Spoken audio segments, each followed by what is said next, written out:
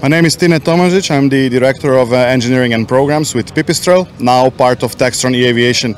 Here behind me is our Alpha trainer, probably the most versatile pilot trainer and pilot development aircraft. It's a light sport aeroplane with about a 700-pound empty weight and enough endurance for 3 hours, even cross-country flights, equipped with IFR avionics and even including a parachute rescue system.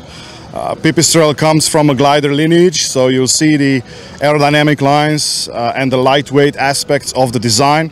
The aircraft is powered by an 80 horsepower, pretty much bulletproof Rotax engine that's able to run on automotive fuel, features a fixed pitch propeller and the cockpit ergonomics, which are very close to the famous 172.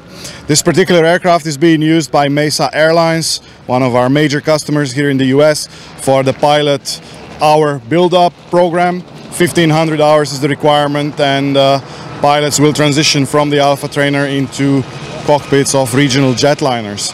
So it's a really all you can do in one airframe design for a very affordable price.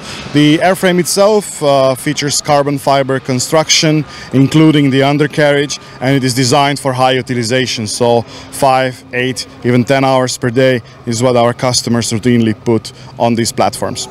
On the Alpha trainer there's several avionics options ranging from your classic 6-pack with engine monitoring and a moving map GPS, all the way up to a Garmin G3X with IFR rated comm nav and GPS together with IFR backups, so the aeroplane is eligible also for IFR check rides.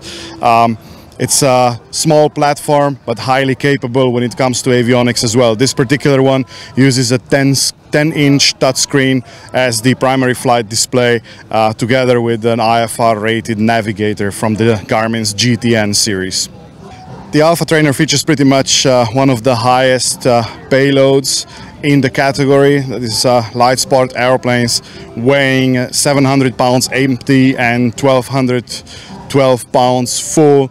Gives enough range for more than 3 hours of flying at your typical cruise speed of 108 knots. It pretty much matches what the 172 can do, including a very capable climb rate of more than 800 feet per minute even on a hot day.